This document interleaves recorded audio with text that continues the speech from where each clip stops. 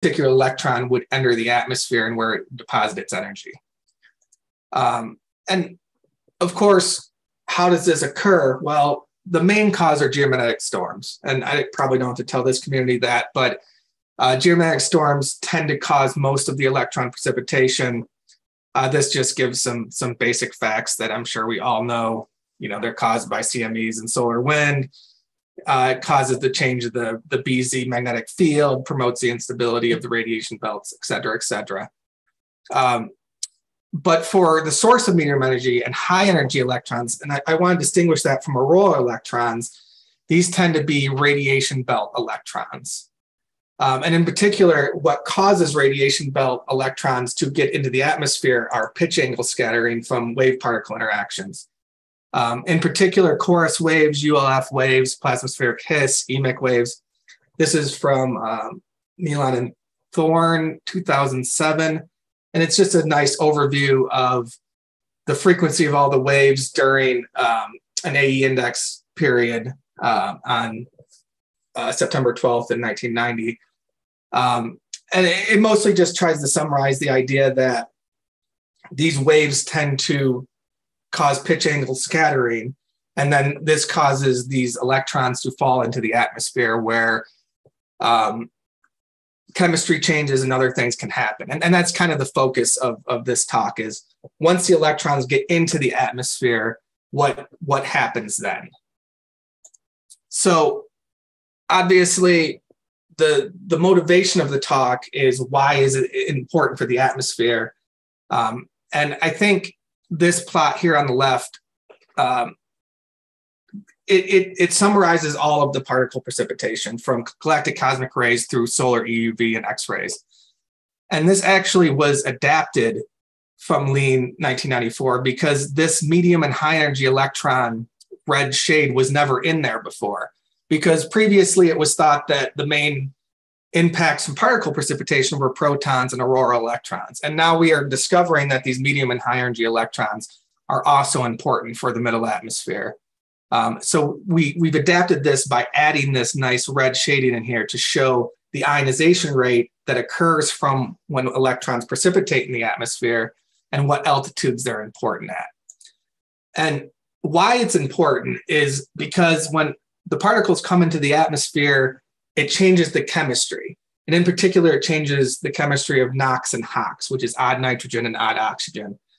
And odd oxygen, or HOX, that's really one of the major impacts you see initially, or what's called is the direct impact, because it'll create that chemistry where the electrons deposit their energy. So it tends to be in the mesosphere, as shown in this plot here. And there is mesospheric ozone, which is often then destroyed by the HOX chemistry generated from the electrons. But the NOx chemistry is much more interesting because in the polar winter, NOx isn't destroyed by light.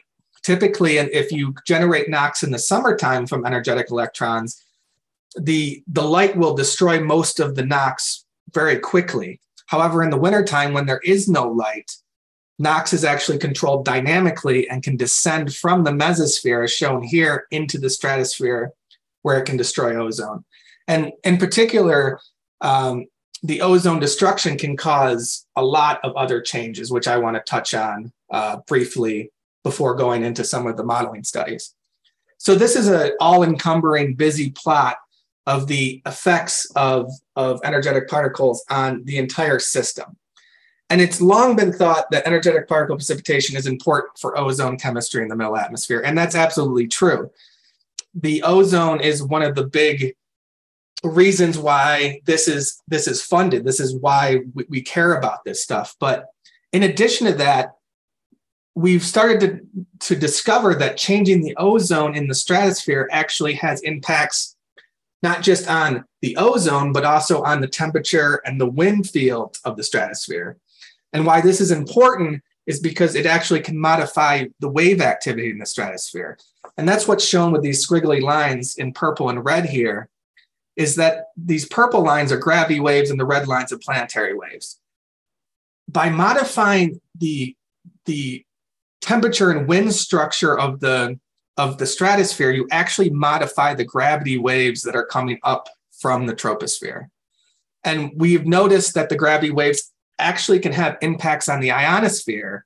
And by modifying or amplifying these gravity waves in the stratosphere, you actually can impact the ionosphere thermosphere system through the changing of the chemistry of the stratosphere. And to try to show this in a movie format, this shows an animation from Jaga Richter from NCAR, and this shows a wind field here.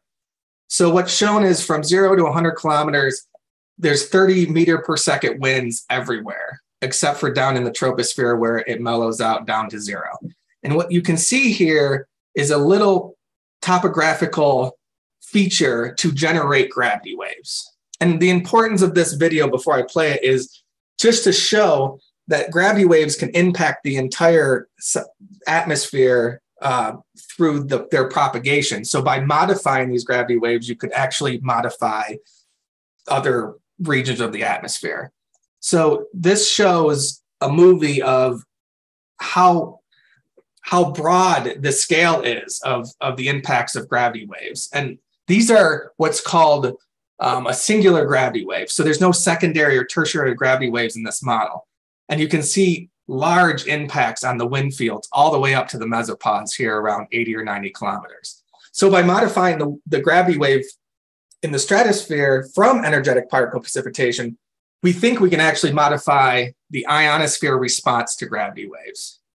And this next plot is there's too many words on it, but the main idea is that in addition to these primary gravity waves that I just demonstrated in that video, there's been work by Sharon Vadas and Erich Specker and others that have looked at these secondary gravity waves, these launching, once these gravity waves break near the mesopods, for example, they actually can launch secondary and tertiary gravity waves that can then move on to have other impacts.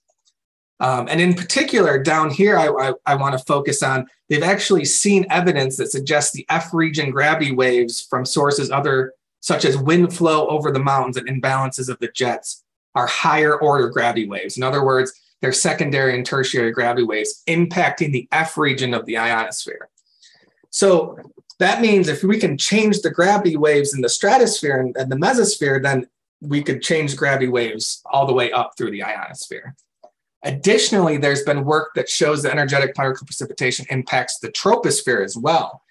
This was a study done by Rosenoff in 2005 using the University of Illinois' coupled climate model, and it shows this is a forced run with and without energetic particle precipitation, in particular electron precipitation. And you can see here on the left is a height plot and a latitude plot that shows the impacts of NOY, the force minus the baseline. So this would be the direct impacts of the particle precipitation. And the shaded regions are statistically significant. And you can see the change in NOY impacts the ozone shown in the middle plot, which is shown shaded in a percentage. And then over to the right, you can see the change in temperature. And if you focus on the southern hemisphere, you can see these temperature changes that are statistically significant down to about 500 hectopascals, which is where the jet stream exists, the bottom of the jet stream. So this kind of illustrates that we can also see impacts all the way down to the surface. Another paper was done by Annika Sapela in 2009 looking at ERA 40 data, so reanalysis data that shows surface temperatures associated between years of high AP and low AP that you can see. The top is the southern hemisphere, so this is June, July, August, which is the southern hemisphere winter. You can see temperatures of plus or minus 5K at the surface with differences between years of high AP and low AP. And likewise, if you look at the northern hemisphere in December, January, February, you also can see these types of temperature changes. So just to a knowledge assessment here, we know what electron precipitation is. We know what causes it qualitatively. We know it's magnetospheric waves that cause pitching or scattering. And we know it's important for the middle atmosphere chemistry. But it's important to note that we don't know in terms of quantitative impacts on the other regions of the atmosphere, things like the troposphere, things like the ionosphere and thermosphere. But then again, how do we model this? How would we model electron precipitation? So the first thing you need is to measure electron precipitation. And to do that, you need a satellite or some sort of parameterization. But in this case, we're going to focus on satellite measurements. And one of the most popular ones to use is the POES MEPED satellites, which part of that reason is they've been running for a very long time and they have semi-global coverage. And both of these reasons make them ideal instruments to model precipitation, because we can look at more of a global precipitation map, which is what I'm going to go through here, is how we go from the count rates to a precipitation map that we can use in a modeling study. So just some details that I think are important. The original instrument has 3 electron channels, 3 integral channels. What that means is there's a greater than 30 keV, a greater than 100 keV, and a greater than 300 keV channel in terms of the electron channels. The other important aspect is this 90-degree and 0-degree detector. And what that means is at high latitudes, the 0-degree detector looks straight down the magnetic field line. So it's measuring primarily precipitating electrons. Whereas the 90-degree detector is, as the name suggests, 90 degrees offset from the 0-degree detector. So at high latitudes, the 90-degree detector is measuring trap flux and the 0-degree detector is measuring precipitating flux. But this changes, the orientation of the satellite changes as it goes to the equator, where the opposite is true. And the reason why this is important is there's several POES MEPED data sets, and some use both detectors and some only use the 0-degree detector. And as we move forward, you'll see why that's important in terms of the ionosphere or the ionization impacts on the atmosphere. And as I mentioned, the nice thing about POES is it has semi-global coverage. It's better than other instruments that are measuring electron precipitation. This is just a movie that shows the satellite zipping around and where they are at any given point in time. But like any other instrument, POES has problems as well. And one of the big problems with POES is proton contamination exists, and it causes protons to sneak into the electron detectors. So one of the first things you have to do is remove this proton contamination from the count rates. And it's not trivial, because the protons that contaminate the electron channels span several of the proton channels. So you can't just take one proton channel and subtract what we think to one of the electron channels. Instead, you have to do some sort of methodology to remove this proton contamination. And the data sets that exist all do different things, which results in different results, as you'll see shortly. What we do in our data set is we create a differential proton spectrum using P1 through P5 channels, and then we integrate between the 2 energy channels where the contamination is happening. That's our method. Whether it's the best method is unknown, because nobody's ever compared the different methods to truth, but that at least we are accounting for it in some regard. And it can be significant. So what's shown here on the left is the E1, the E2, the E3 channels. And shown in red is the corrected counts, and shown in black is the uncorrected counts. And obviously here it's difficult to see the black, but on some measurements, it's very obvious to see the black. And this is a log scale of electron count rate. So you can see, for example, in the E2 channel here that measures greater than 100 keV electrons, it can be as much as a factor of 2 or 3 in count rates between the corrected and the contaminated. So it's very important using the POES MEPED data to correct for this. One benefit, though, is the relativistic electrons contaminate the P6 channel in the POES instrument, in the MEPED instrument. So we also get a bonus high energy channel during periods of time where there are no protons precipitating. So this is maybe not the best plot to show this, but this just shows the first few months of 2004, and it shows one of the proton channels that shows nothing going on. That's what's indicated by the blue. And here on the right shows this P6 channel that seems to see a lot of things going on.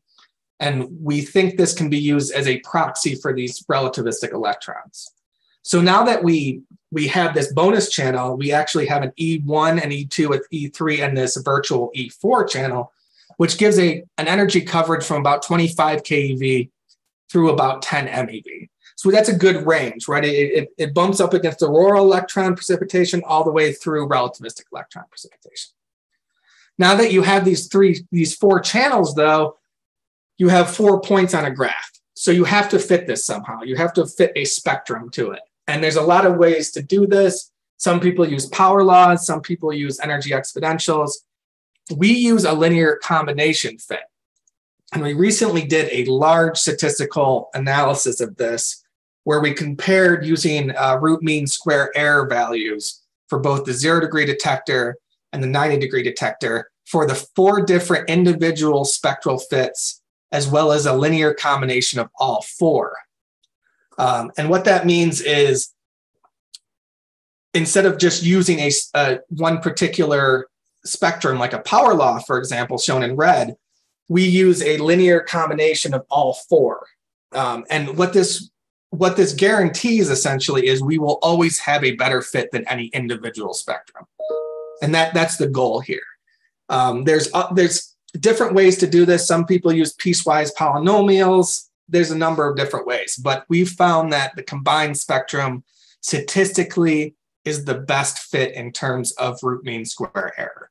I just wanted to illustrate that on how we fit, how we go from 4 different channels to a fully differential electron flux. Now, of course, as I mentioned, there's an issue between differentiating between trapped and bounced loss cone flux or precipitating flux. And one of the problems that I mentioned early on that I would come back to is the fact that if you only use the 0 degree detector in pose, you underestimate the electron flux. And this is a plot from Craig Roger in 2010. And this dashed line shows what the 0 degree detector is measuring. And then the solid line shows what the bounce loss cone size is. So it should be clear from this that you're going to underestimate this.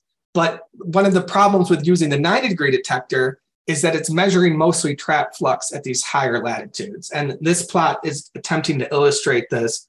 This is a pitch angle, and then magnetic latitude is on the bottom. And the red line shows the 90 degree detector's pitch angle, and then the 0 degree pitch angle is shown in blue. And then the bounce loss cone angle is shown in green.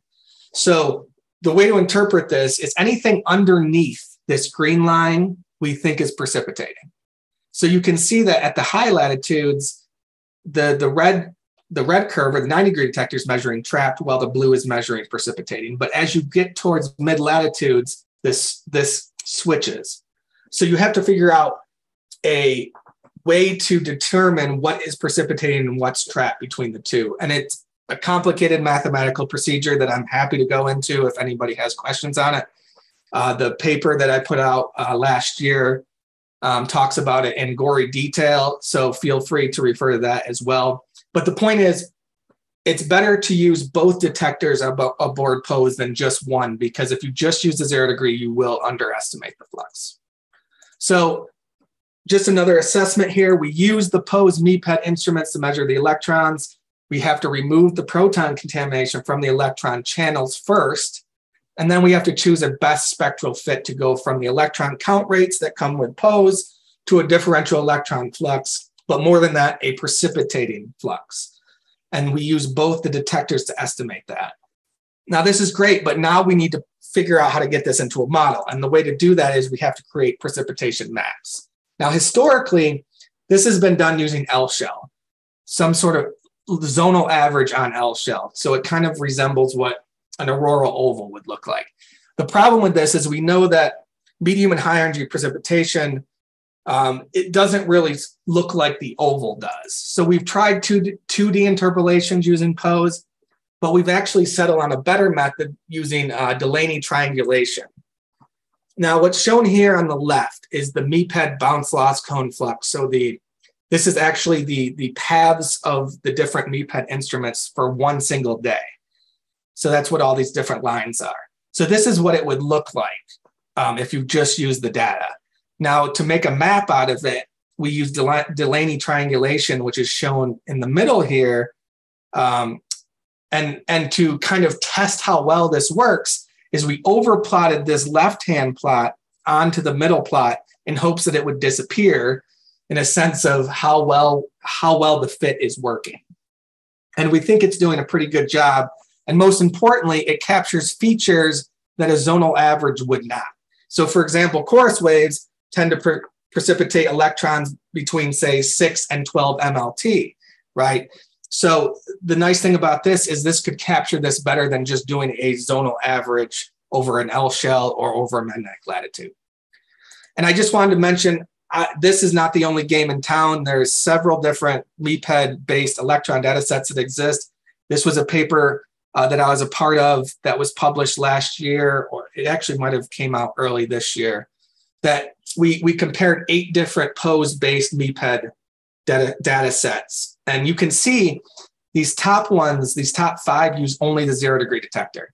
And these are ionization rates for the record, but that's a proxy for electron flux.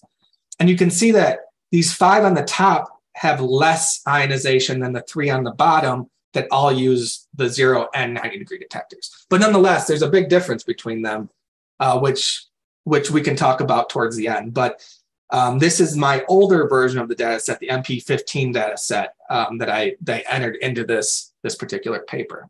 But I just wanted to highlight that there are more than just my data set that exist. So to get into the modeling, we wanted to do an easy case study first with this data set. So we picked the 2003 Southern Hemisphere winter. We did this because it was active, so there was a lot of precipitation, but also because the Southern Hemisphere winter is quiet dynamically. It's very calm in the sense that there's not a lot of crazy dynamics going on. Unfortunately, we can't measure electrons directly in the atmosphere, so we have to use a proxy. And NOx is the best proxy for validation. So in other words, we plug this in the model, and then we look at NOx, what's coming out of the model, and compare it with observations. And one thing to note that, as I mentioned briefly earlier, NOx descends routinely into the stratosphere in the polar region. So what this shows is a MEPAS limb sounding observation of NOx descending in the early part of the winter in the Southern Hemisphere. Here, everything above, say, 50 kilometers is in the mesosphere. And you can see it descend into the stratosphere throughout the winter time due to the fact that it's dynamically controlled and there's no light to destroy the NOx. Of course, you need a model to model, and we here use the whole atmosphere community climate model. If you're unfamiliar with this model, it's a fully coupled climate model that uses D-region chemistry, ion cluster chemistry. It has great resolution. There's a lot of bells and whistles for it. In this particular study, we used 4 different simulations, a baseline simulation. We used the CMIP6 forcing by Max van de Kamp, which is a common one to be used. I used my old data set, the MP15, and then my upgraded data set as forcing. We did apply specified dynamics. What that means is the bottom of the model all the way up to, say, the top of the stratosphere or lower mesosphere is constrained by the MERA2 data. This allows us to look at just the chemistry changes and not have to worry about the dynamical changes that are occurring. And we ran the model from January 1st through, actually it was the end of October, but through the beginning of the springtime in the Southern Hemisphere. We used an auroral parameterization that's commonly used by Roble and Ridley, and we used some SP input as well.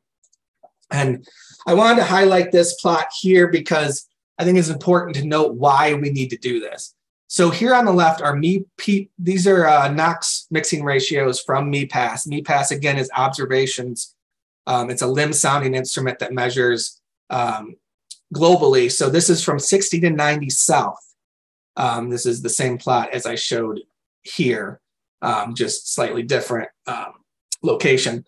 So what this shows is the observations, assuming the observations are truth, this is what actually is happening. And on the right is what Wacom would output without any energetic electron precipitation.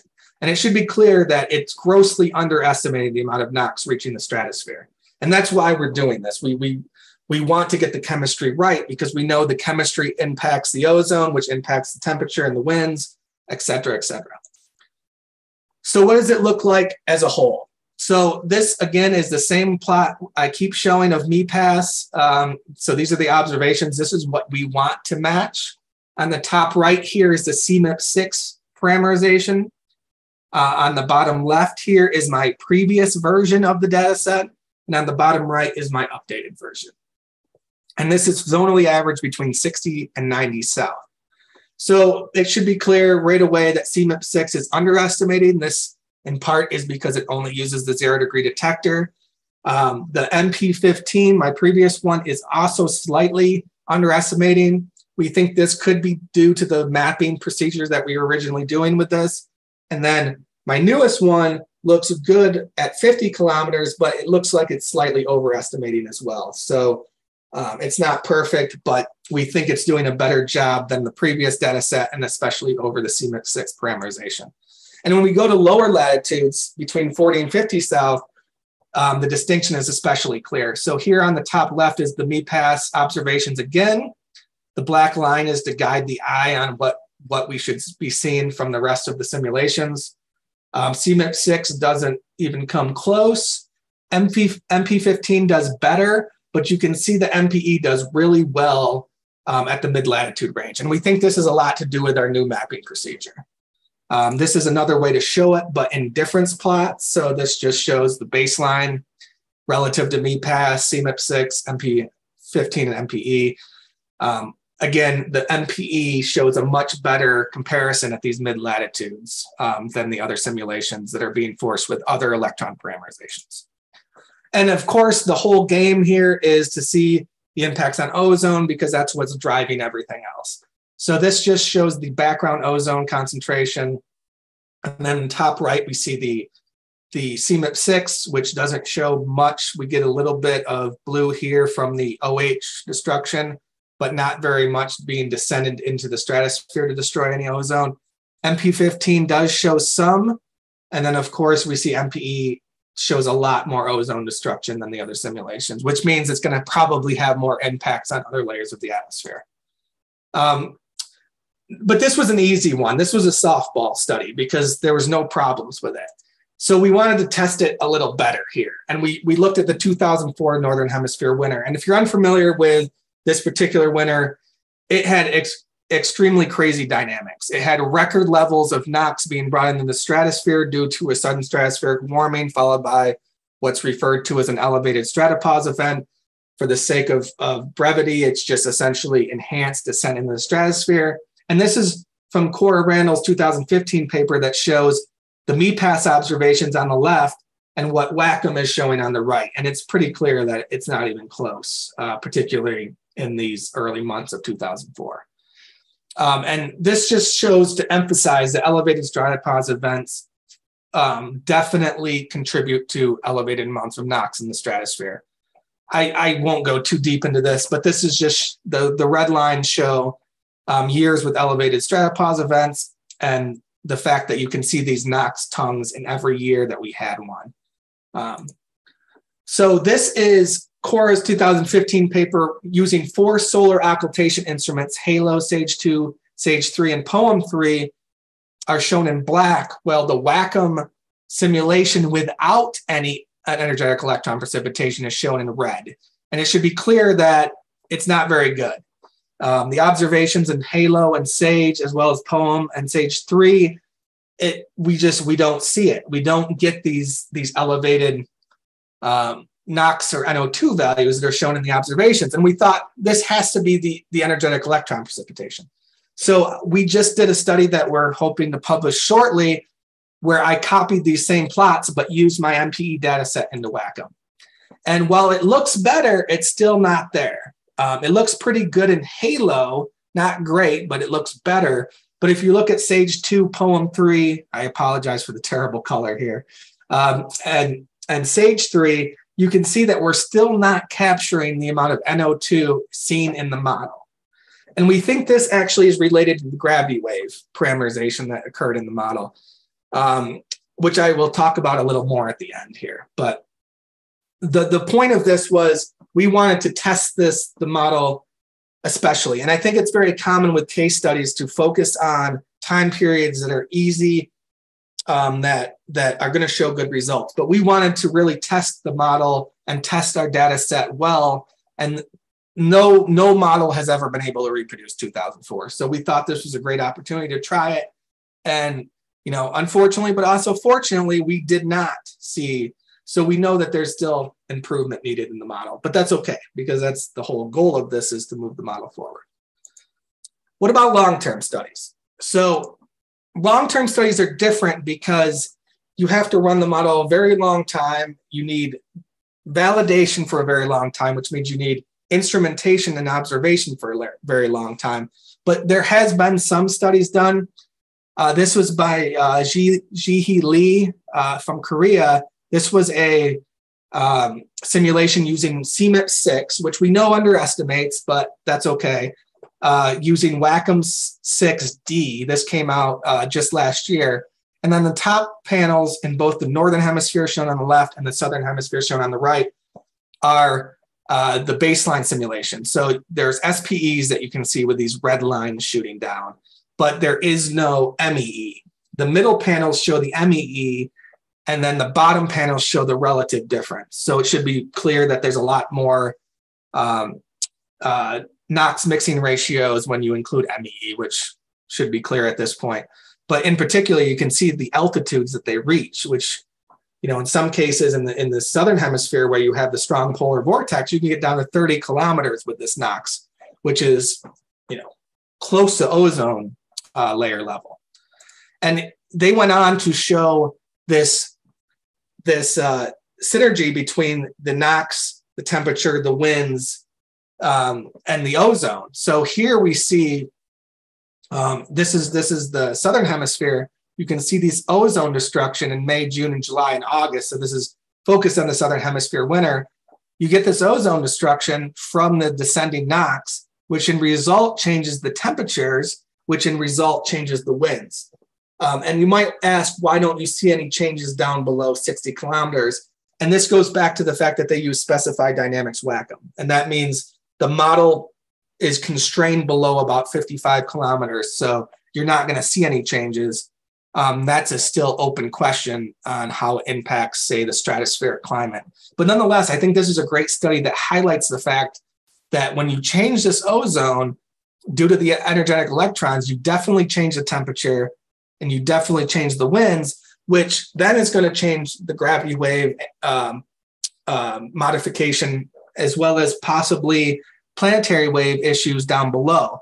Now, this isn't going to show that, of course, because of the dynamics, but I think it still highlights the fact that you can change the dynamics by changing the ozone. And this is using Wacom. So we want to do a similar study. This is a study that we're doing currently, where we ran Wacom from 2003 through 2021. And we did a baseline simulation, much like the previous study. And then we used the MPE, which we know has more ionization than the CMIP6 parameterization. So what's shown here is the ionization rates within the baseline simulation. So these red streaks that you see are solar proton events. So this is without MEE currently. And down here in the troposphere, lower stratosphere, are galactic cosmic rays. And on the right here, if you're pressure unit challenged, I added the altitudes for reference. And I want to go back and forth between this plot and the next plot, because I think it highlights just how much ionization medium energy electrons can put into the atmosphere. So this is the same plot, but using the MPE ionization rates from the force run. So going back and forth, the SPEs stay the same because there's nothing changing with the SPEs.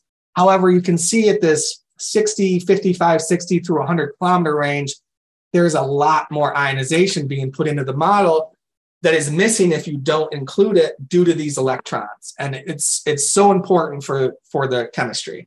And to highlight that, this is what the NOx chemistry looks like in the Southern Hemisphere polar region in the baseline simulation. Just to point out some features, these tongues that come down are the polar winter every year that it systematically comes down. But if you add the ionization from MPE into it, this is what you get. So if I flip back and forth, you can see just how much, not just more NOx you see in the middle atmosphere and the mesosphere, but also down below 1 hectopascal, which is in the stratosphere. And that's important because the stratosphere is where most of the ozone is, and that's where we'll see most of the ozone destruction. And you can see just way more, and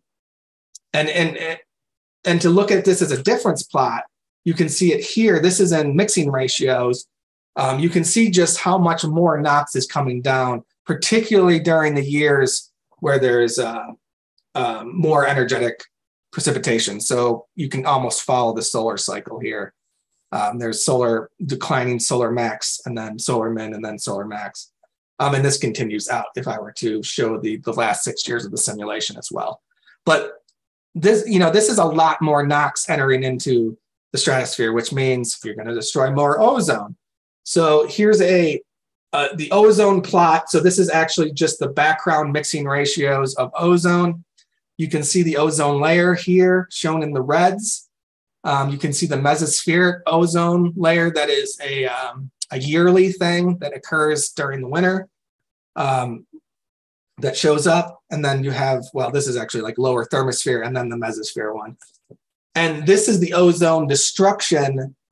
So this is the forced minus the baseline run shown here on the left as a function of altitude and time throughout the 15 years or 14 years shown in this particular plot. And you can see just how much ozone is being destroyed in terms of percent difference. And if you look at, for example, in 2003, you're seeing as much as 10 to 20%, maybe more ozone destruction at locations where the ozone layer is. In other words, you're seeing significant ozone destruction simply from bringing more NOx from the middle atmosphere down.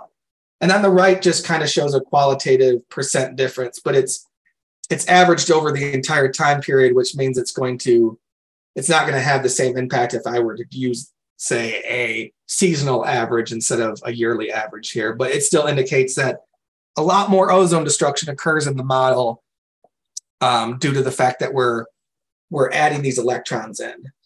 Now, we're still under the validation phase right now. We're still working on validating this with observations. It's difficult because it's difficult to find an observational, some sort of satellite that measures for 20 years. So you have to piece these all together. So this is in the process. We're hoping to get this paper out by the end of the year that shows the long-term impacts. But nonetheless, I wanted to highlight some of the recent results. So to summarize, where are we at? So the electron data sets, they need more work. There's several that exist. And despite the fact that we all use the same instrument, we have different results. So I think more validation for this needs to occur to help improve what we're putting into the models. I wanted to promote the GDC mission that's coming up here because that's going to measure auroral electron precipitation, which is typically parameterized. So if the GDC mission goes forward, we will actually get global auroral precipitation maps as well, which will also be great for thermospheric and ionospheric chemistry changes. In terms of the case studies, I think it's important to note that there's a lot of case studies using electron precipitation that are out there. However, I don't want to say they cherry pick, but I think most pick periods that are either dynamically quiet or are easy to study. And I think it's important to model periods that aren't as easy. For example, like the 2004 Northern Hemispheric winter, when the dynamics were crazy, just to see how well the model's doing. And we can still see here that if you just look at all the other case studies and say, well, these all look great, why do we need to keep moving forward on this? I think if you look at these other periods, you can see that the models still need more work. Possibly the electron data sets need more work. And it's not Wackham's fault. To date, no model has been able to reproduce the chemistry well during elevated stratopause events, but it's something to think about. And it's something I think we need to highlight more is model deficiencies so we can get better in terms of our modeling of these. In terms of long-term studies, I don't think there's been enough done. There has been a few, but they're difficult to validate.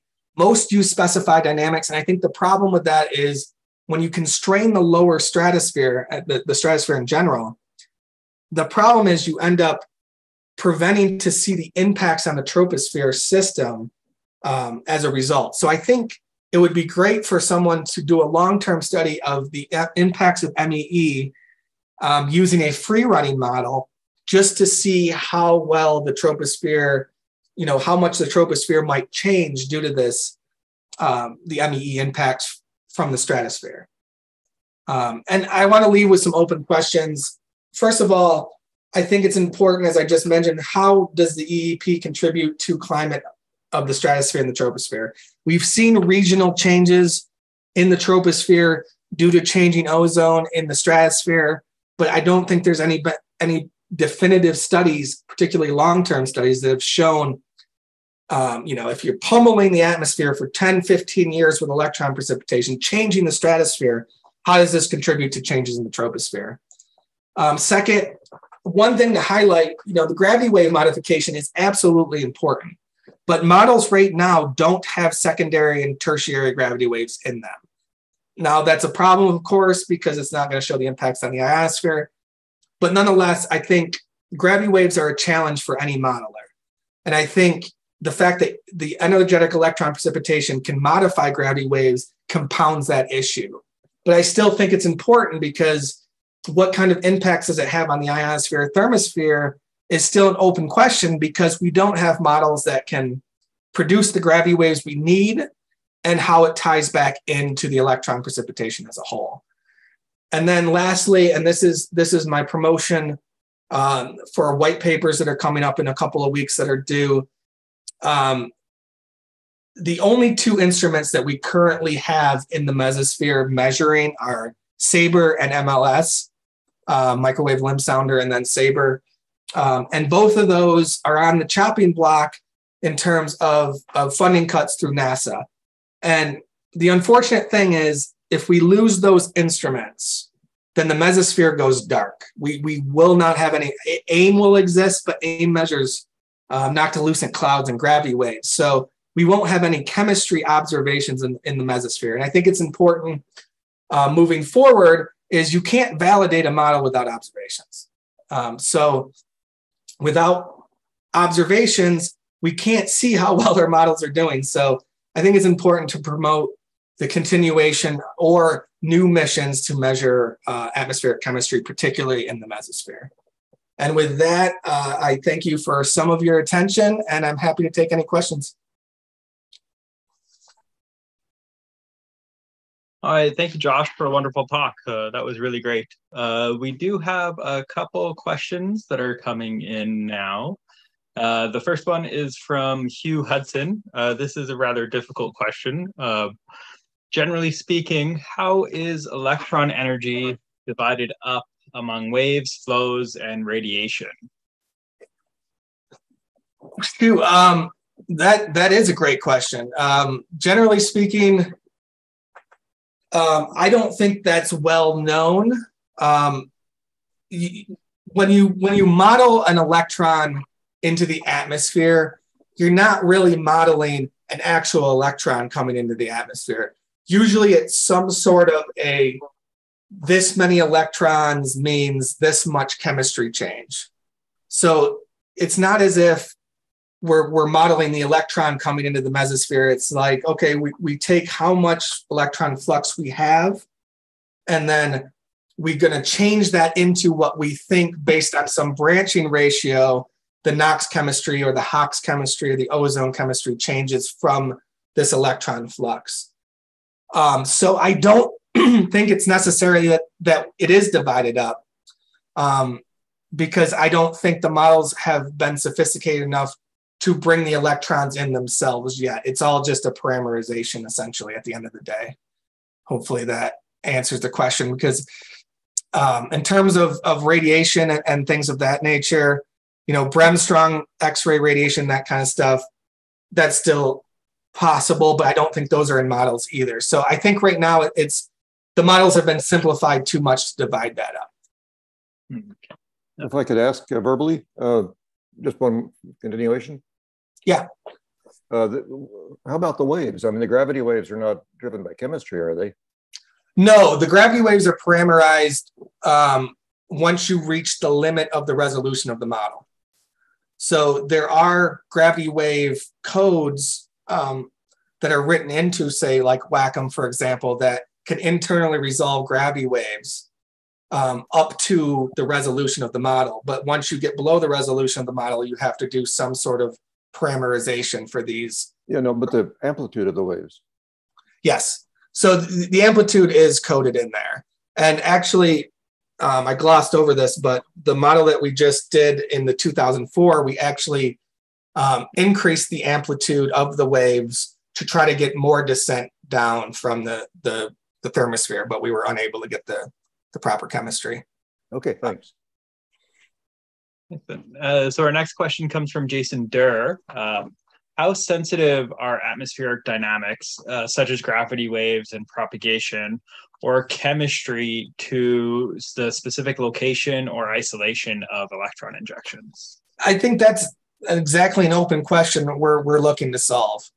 It was unfortunate. The WAVE NASA Drive proposal that was at LASP wasn't funded, but I don't think it's going to stop the research, but I think it's just going to slow down the research. But I think one of the main things they wanted to look at was how these gravity waves change due to geomagnetic forcing and radiative forcing, and particularly at these sublocations. I think the problem is right now, gravity waves I don't think they're well resolved in models. And I hate to say that because I'm sure there's people that they spend their whole lives on this. But I think it's a difficult problem to solve. And I think right now we don't know that question. And I think we need to go after those types of questions on how gravity waves impact the chemistry. And like you just said, this specifically at what location? Say you have a chorus wave that precipitates in this band. How does that electron injection impact gravity waves at that location? But I don't think that's a known question yet. So Jason says, thank you. Our next question comes from Grant Berland. He says, great talk. Do you have an idea of the spatial scales the pose mapping method can capture? Yeah, that's a good question. Right now, it runs at 2-second resolution. What that means in terms of a spatial scale is about, in terms of footprint on the ground, I think it's something like 30 kilometers or 40 kilometers in footprint. The problem isn't necessarily with the spatial scale. I think it's gaps. And I'm going to highlight that. Actually, I'll just show an extra slide if you don't mind. This is the current POSE MEPED satellite coverage. And this shows the METOP 3 is missing right now, but METOP 3 overlaps NOAA 15, or METOP, I'm sorry. The point is, I'm sure you can highlight where we're missing something right here, right? And that's right here in this noon MLT sector. And that's where NOAA 16 used to fly. But NOAA 16 died in 2013. So in terms of spatial coverage, I think it does a reasonable job. The problem is when you convert geographic spatial coverage to MLT L-shell, which is important for magnetospheric wave stuff, chorus waves tend to precipitate here at this noon sector. But we don't see that because we don't have coverage there. So I think POSE does a reasonable job spatially, especially if you do a daily average like I do. If I go back to this, the mapping that I did right here, this is an entire day of 5 different satellite instruments. So you can see this is staring at the South Pole, but it's in geomagnetic coordinates. So the pole is the blank space shown in the white. And it has a reasonable good spatial coverage when you look geographically. And I think especially if you do a daily map. But the problem with that, of course, is a lot of waves that, you might not see an entire day of precipitation from a chorus wave or an emic wave. They're going to be much shorter time scales. So even with a daily map and even with these spatial features highlighted, it's still going to be averaging at some point.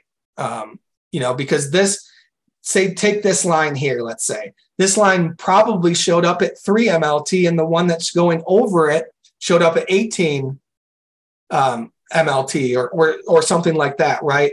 Where you're averaging 2 very different time periods. So I don't think POSE has the spatial scale with only 5 or 6 satellites to do a sub-daily mapping. We've tried it. It doesn't work. It gets pretty blotchy. And obviously, as I mentioned, I think there's a problem right now with when you look at the missing noon sector in MLT. But I think it's the best that we have. And I think it's a useful tool nonetheless, because we don't have 6 satellites measuring electrons elsewhere. So it does the best it can, but I don't think it's perfect. All right, excellent. Grant says thanks, and I also say thanks, Josh, for a wonderful talk. This was really comprehensive. Our next talk is going to be by Bob Marshall, and he will be continuing the series on energetic electron precipitation and the effects of precipitation on the atmosphere. So I hope to see everyone next week, and thank you again, Josh. Thanks for having me.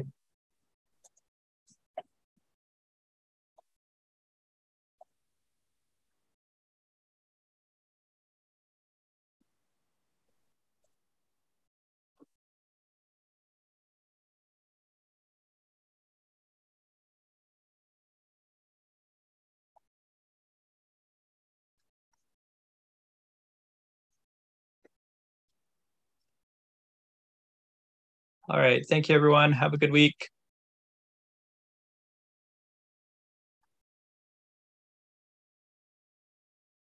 Bye now.